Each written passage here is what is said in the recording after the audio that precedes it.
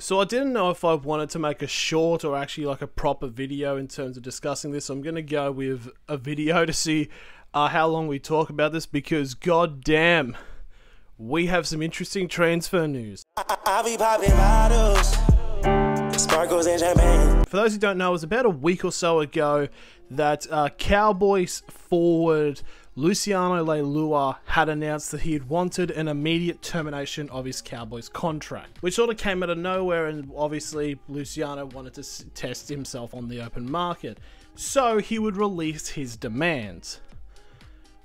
A 3-year deal, $900k a year. That's what was asked by him.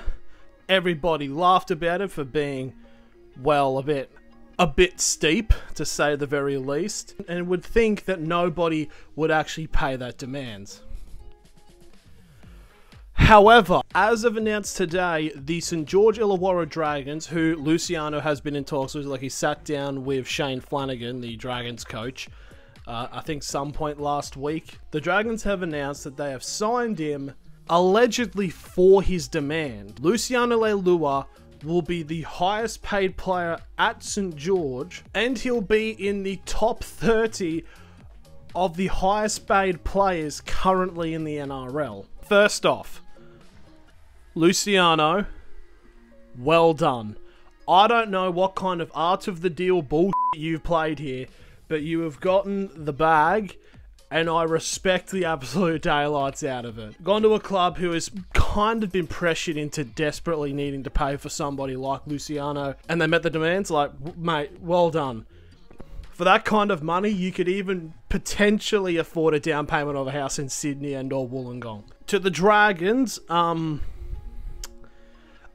could kind of understand as to why they would meet the demands. It's just, obviously from the outside looking in, it's like, why would you sign him for that amount of money? But it's like, I don't want to say that the Dragons were kind of forced to, but they were kind of put into a position where they kind of needed a somewat big player to come into the squad to help, you know, aid with the forward pack, you know, get a little bit of pressure off of Ben Hunt's back.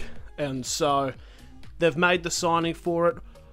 I think it can go well. I don't know if it's going to go 900k a year worth well, but I do think it is going to be an alright signing for them. It's just that the contract's a bit ugh. The Cowboys will probably be cheering because obviously, I mean, he terminated his deal with the club and he's now freed up a considerate amount of space so they can renew players, so that's good for them. So it's kind of almost a win-win-win situation. I mean, the Dragons got their man, maybe overpaid, but they got him.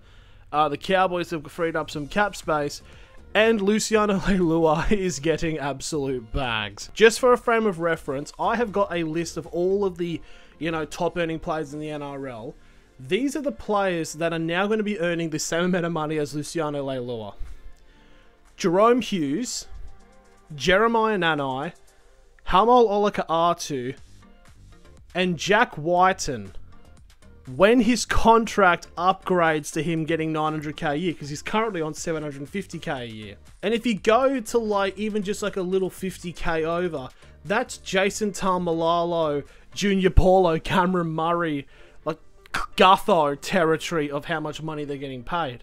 And you got to think as well is Bradman Best for the Newcastle Knights about a week or so ago announced he was re-signing with the club for a 3-year deal, but he's on 700k a year. And this is a bloke that last year went on an insane run with the Knights in the second half of the season and broke into the New South Wales team in Game 3 and actually scored and is a part of the big 36 squad that could potentially play Origin this year in 2024. So all in all, in this whole situation, the biggest winner here is Luciano Leilua. Like, get that bag, my brethren. So that's going to be the end of the video. Thank you guys for watching. What's your thoughts on this? Is there a big winner? Well, it's going to be Luciano, but who is the big loser in this situation, if there is one? Is this a good deal? Let me know in the comments below. Thank you all very much for watching, and I'll see you all later.